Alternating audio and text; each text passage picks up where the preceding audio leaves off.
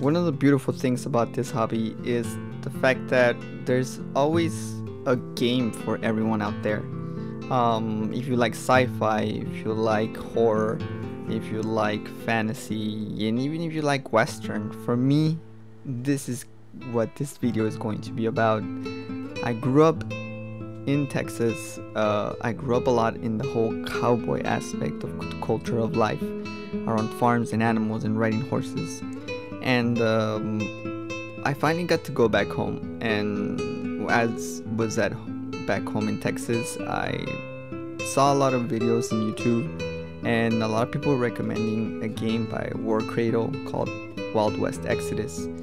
And when I got back home to my current country of France, I decided to order them and give them a shot. So this is going to be my video of kind of reviewing them, and as well as showing you some more personalized from my part of painting, because like I said, I grew up in this. So once I bought these and got them on my hands, I had a lot of ideas of how to paint these. So hopefully y'all like it.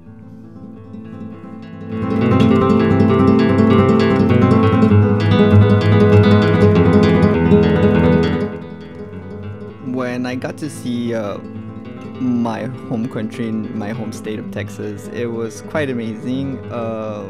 I really did miss it a lot, and now when I came back and I had these boxes in my hand, I thought about those days, and I thought about everything that I saw when I went to go see the Grand Canyon, when I saw the mesas in West Texas, when I saw the canyons in West Texas.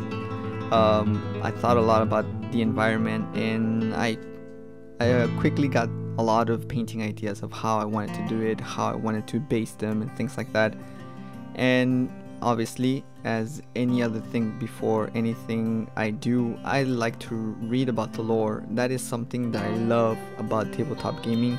I really love to play, but my thing that I like to focus a lot about is the lore and the painting, because that's the side of the hobby that I like. Like I said, there's always a thing for everyone in this hobby, and that's the beautiful thing. A lot of people love the gaming aspects, people love the painting aspects, other people love the lore. For me, I really love the lore and the painting.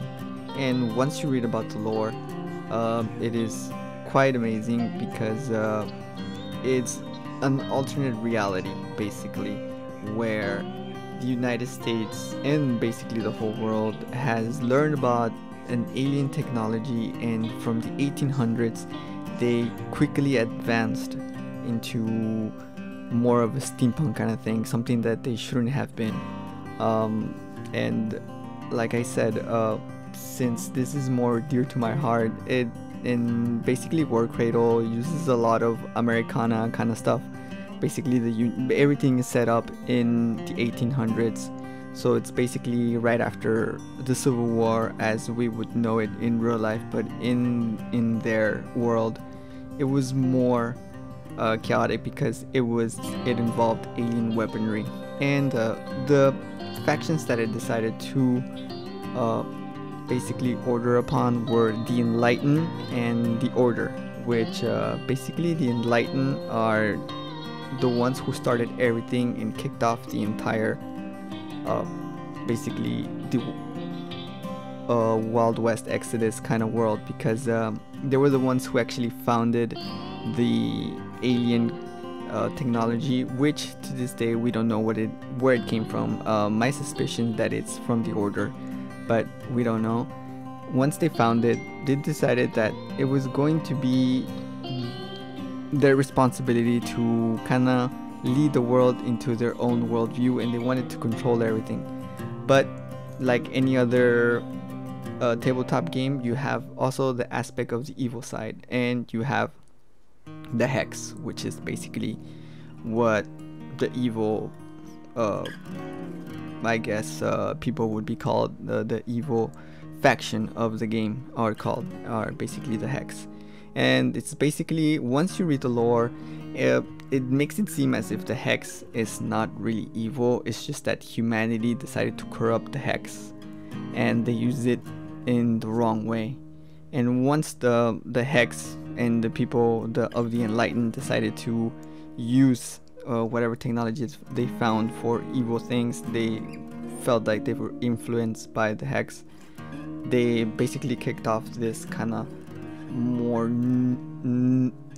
nuclear kind of war, but not really. And like, it's just a metaphor. It's just that everything just exploded, and now just every country in this dystopian world is basically just up against one another, and they're hoping that their technology is gonna get the upper hand on the other factions. Which basically, you have other factions. You have the Union, which is basically the United States. As I said, since it takes after the Civil War, you have the Union, who is basically still trying to control the northern hemisphere of the United States area. And then you have like the Outlaws and other factions, where you have more like the Confederates, the rebels, the Outlaws, and stuff like that, which is pretty interesting. But I decided to go for the Enlightened because it's something that I like, and in their lore it talks a lot about how they are kind of, after what they realized that what they did, they decided to kind of just back off and just let the world be itself. And another reason why I bought this Enlightened box set is also because I'm buying off, because they're going to release another kind of game based off the Wild West Exodus, which is called the Lost World Exodus. And I decided to buy this box set just to buy off in that future content that they're going to be releasing, because they have another box set which is like an Asian style, and that is like super amazing.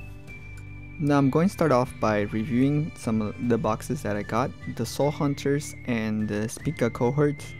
Now first of all, these are textured boxes, so they're pretty great to the touch, honestly. That in itself is already pretty amazing, total change of between the other boxes.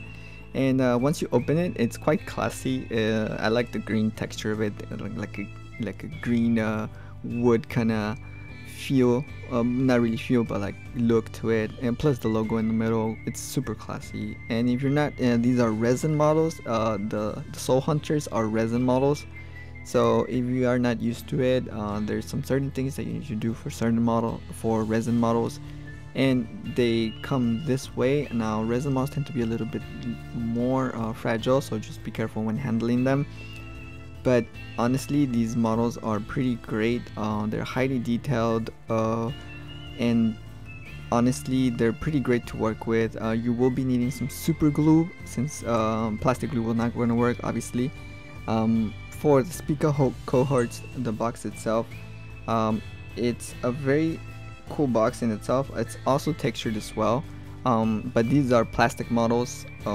They come more in like the traditional kind of Games Workshop kind of sprue, if you're used to seeing just Games Workshop. So that's gonna be right up your alley if you're not used to buying from any other tabletop gaming. So it's pretty great. They come 10 in a box, and so you're gonna have a bunch of I mean, you cannot customize them in what weapons you can have, but the weapons that they do have, they're pretty great. It comes with a lot of knives, with a lot of guns, so honestly it's pretty great. So you're gonna have a bunch of, if you're like, for me, I'm into the whole Texan stuff, into the whole cowboy stuff. That's why I picked these guys. So honestly, in my mind, I already knew how I was going to paint these guys. And like I said, since the resin models from the Soul Hunters, you will need to do some certain things. Like, for example, I recommend you washing them before you actually put any priming or any paint to them. Wash them, put a little bit in lukewarm water and some soap, and just brush them off with a old brush, and they should be good to go. And honestly, these are super detailed models, the resin models in itself, so they're pretty great. You will be needing some super glue, like I said, so you'll be able to glue some of the parts, and maybe some either some putty or some green stuff, so you can, or some liquid stuff, so you can just kind of put some in between the gaps that you might gonna end up with, since it's not gonna perfectly seal. For the other ones, since they're plastic, you can just use some plastic glue, so it's fine. For the resin models, and even these on themselves, honestly, the for when the sprue gets made, you know, you have the edges that get on the side. Honestly, they didn't have that much to scrape off, so that's pretty great. They're pretty well made, and like I said, super fine detailed. And once I did my zenithal priming, they took on the paint super well, both of them. I love to do my painting on zenithal priming because it helps me figure it out where the highlighted areas are and the shadow areas will be, and also it gives you a rough idea of how you want to paint it, so it really does help a lot. I love to do this all the time for when I paint, even when sometimes I don't even use it as a guide, but it also helps you have some darker colors and some lighter colors in some areas, even if you're using the same one, so that really does help a lot. And like I said, super detailed models, highly recommend them. Honestly loved it. And for this video I decided to paint off my spica cohorts. I had already painted one before because I wanted to get the lay of the land, and so with this one I already knew what I was gonna do with this one. In my mind's eye, it was just to transfer it to what I was gonna paint with. So I like to start off with the lower recessed parts areas, because that way when I get to the higher area ones, I make less mistakes by putting some of the paint on the other area that I put. So I always like to start off on the lower areas, that way like I said, later on when I paint the higher raised areas, it's much easier and I make less mistakes. So I will be going off with a brown color, just the regular leather brown from Vallejo, and painting off his boots. I'm the kind of painter who got really used to painting one specific color at a time. So if like in this model, I will be painting a lot of leather stuff, so I will be painting just the leather part areas and then adding my highlights already. That's the kind of stuff I like to do, because I don't know, I just got used to it since the beginning. I know it's not optimal, because then if you make a mistake, it's much harder to figure out how to fix it, but I kind of got used to it. Not something I recommend, but it's how I really got used to painting my models. So like I said, I will start off by just putting all my leather browns into everywhere where I think my areas. So it's gonna be his holster, his hat, his boots, and some of the little straps that he has. I will be coloring them in my brown color, because, you know, for me the hat has to be brown. So obviously, you know, I felt like I was painting Woody. If you ever seen Toy Story, it's kind of like that. In Toy Story 2, when he's painting repainting Woody in that scene with the old man. So I decided to do his gun holsters and his rifle holster in like a leather color, because like I said, in my mind's eye, I already knew how I was going to paint this model. I already knew how the colors were gonna look like. It was just to transfer that into what I was seeing in my mind. And I'm sorry for if some of the video is a little bit blurry. My camera decided to capture the brand of the brush instead of the mini, and I did not see that until after I was done painting. So I am really sorry if that bothers you. It was a mistake. I would not commit it again, and I'm very sorry. And since I had already finished painting the model, it was quite hard to redo the video all over again. But like I said, I was just gonna go off with all my highlights already. So I got my cork brown, so I can just lighten up my brown that I had already. That way I can already add my highlights. It's something that, like I said, I love to do myself. I like to do my highlights already, and like I said, since I already had the zenithal priming, that kind of helps you a lot to figure out where the light source is going to be hitting, so where your light areas, where your highlights should be. And afterwards, it's just for you to guess where do you think they're gonna go. So for me, I decided to already add all my highlights. I put it everywhere that I think the highlight should be going. even this in his little color area, I decided to add just some edge highlighting, not too much, just a little bit, because that area is not so exposed to the sun, so it should be darker than the rest, because you know the hat is covering it. But obviously the hat, I did have to do a lot of highlighting, so it can give it that impression that it's a, aside from the fact that I'm giving it an impression that it's a used hat, also to distinguish between the recess areas and the high areas of the hat itself. So I was just going through it with my highlights, and honestly I was quite happy of getting the highlights that I was with this hat in itself. And afterwards, once the paint is dry, since like I said, I do like to take my time and work in my highlights, once I finish with one area, usually the rest of the model tends to be already dry. Well, not like 100% dry, but a little bit drier. So it kind of helps me in just adding another layer to it. In other words, afterwards, I go for my brightest color. I don't often use white. It's quite rare that I use white. I do love to use this bone white from Vallejo, and so that is why I decided to mix that with already my light brown color that I had, so I can make it a little bit more brighter, because when you add white to it, it brightens a little bit too much, and that's not what I wanted here. I wanted more of a muted highlight, so I decided to go for this bone white color, because like I said, it's not too bright but it's not too dark, so it does liven up the brown that I already had. But sadly, the way my highlights were coming out were still a little bit too strong. I think I dosed my bone white a little bit too much. So since I like to work off in like grids, I still had some of my other paint just there and ready, so I just went off with it with some diluted brown, and I decided to go with it so I can just have a much easier gradient. Now for the pants, I decided to go for a gray color because that's the one that I decided that I was going to be my color to go for. Like I said, since I already had done my zenithal priming, right? That does help a lot in already having some of the highlights already done, which is a way that a lot of people use it. If you're not used to doing some glazing, honestly, if you want to just get tabletop ready minis, that's what I recommend for you to do.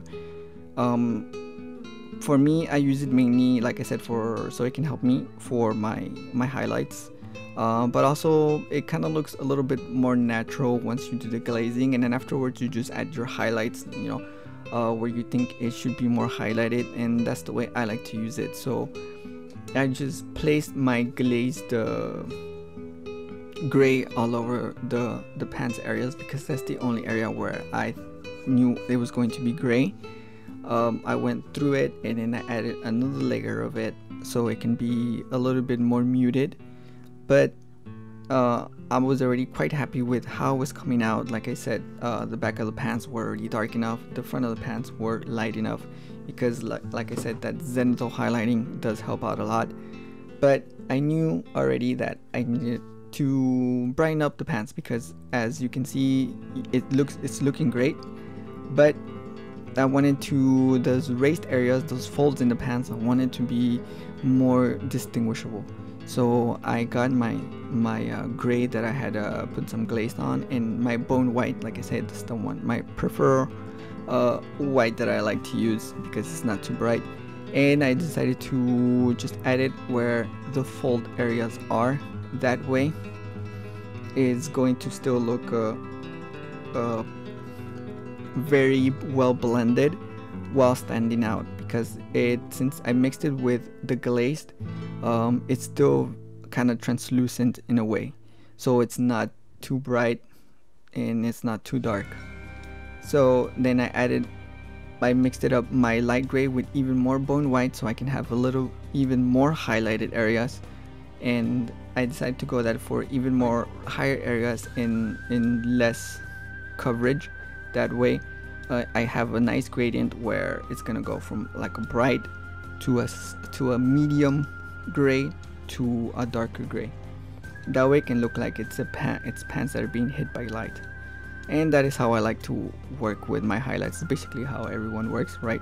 But it's just explaining how that works. And then for the poncho, I decided to go for a yellow color, like a muted yellow color, because if you ever seen Western movies, or like me that I've been to Texas, I've seen ponchos and stuff like that, and zarapes from Mexico, and they use a lot of bright colors and stuff like that. And also I decided this way because the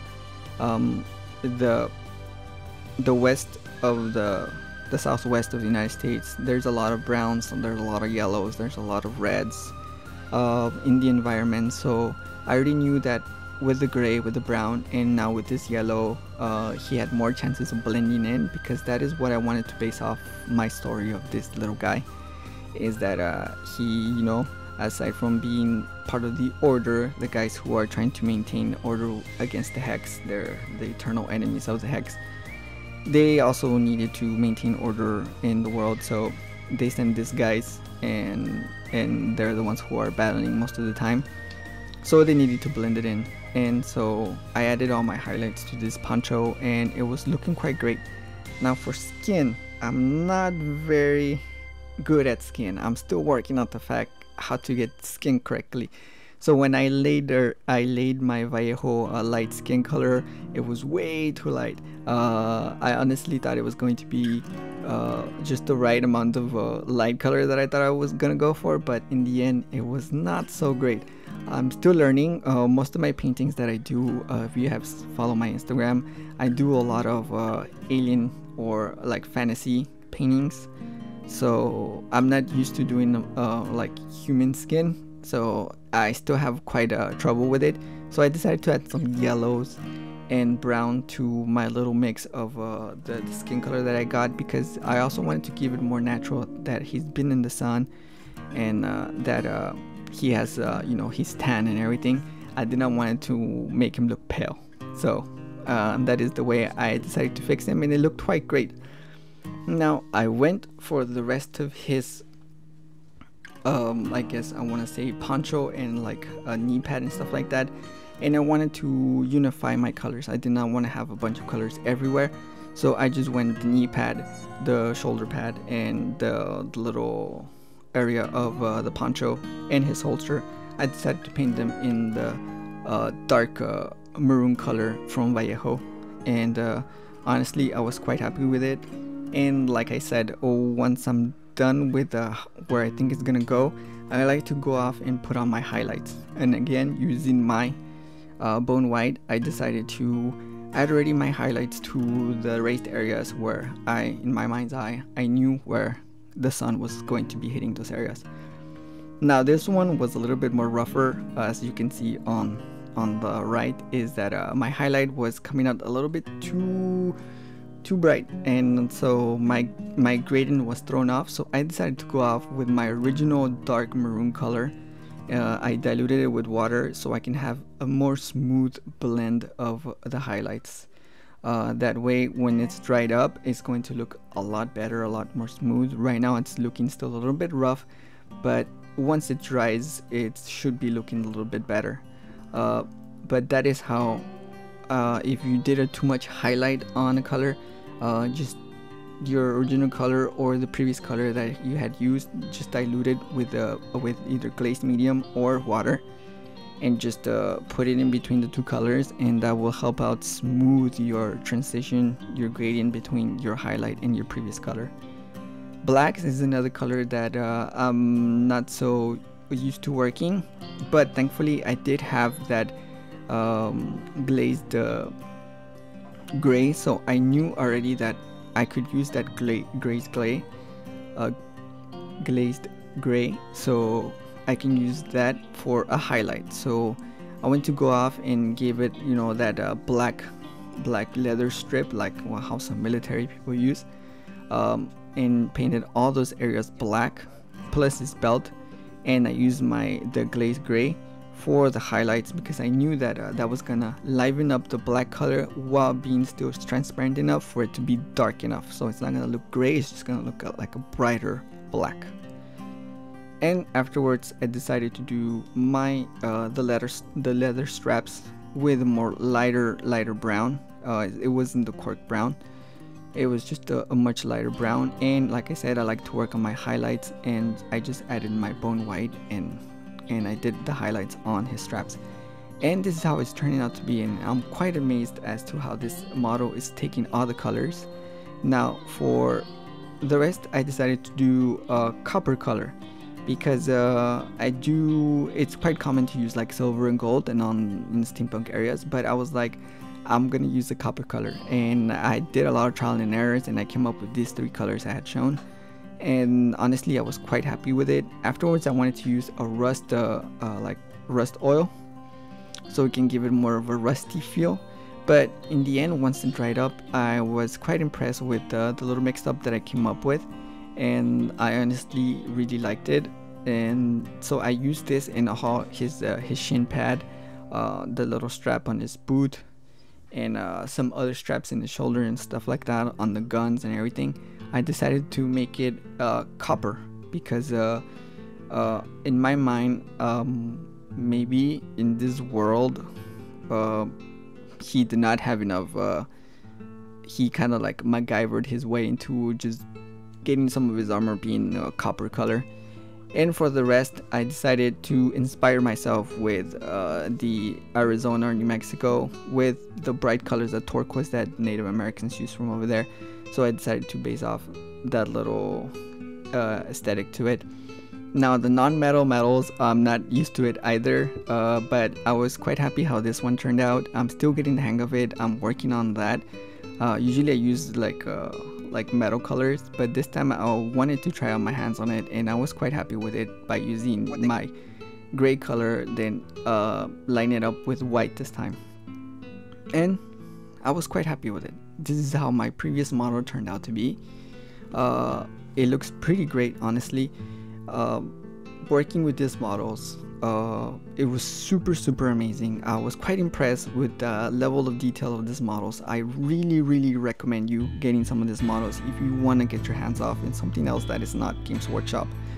Honestly, I highly recommend you painting some of these models, picking up this tabletop game, supporting this guy's warcradle, because they're making amazing models. They're so detailed, and I will be getting more of these, and I will be reviewing some of their other boxes, but they're so amazing. And when Lost World Exodus gets released or more models for it get announced, I will be getting it. My next one that I want to get is the Teddy Roosevelt riding a Velociraptor, and that looks quite epic. And like I said, once they all dried up, this is the next day, and the blends look a little bit, the highlights look a little bit more natural. So I really love these models. I highly recommend for you to get some of these if you're interested in something else. If you're interested in also the Wild West, this is something that I highly recommend. They're really fun to paint, they're really fun to build as well, and it really gets your creative juices flowing by having something else, a Wild West atmosphere in a steampunk area, dystopian area. The era is just amazing. I honestly love this. The lore, I will be making some videos about the lore as well, because once I was reading about the Order and the Hex and the Enlightened, I really fell in love with it. So I will be making some more videos about that too as well. Hopefully y'all like this video. Hopefully y'all give it a thumbs up. Comment on the comment below, and tell me if you guys are going to be picking this up, or if you did you like it. Hopefully y'all did. Y'all like these models. Just go ahead and let me know what also I should be improving. But remember, not everything is what it seems in the realm of Ulgu. Bye y'all.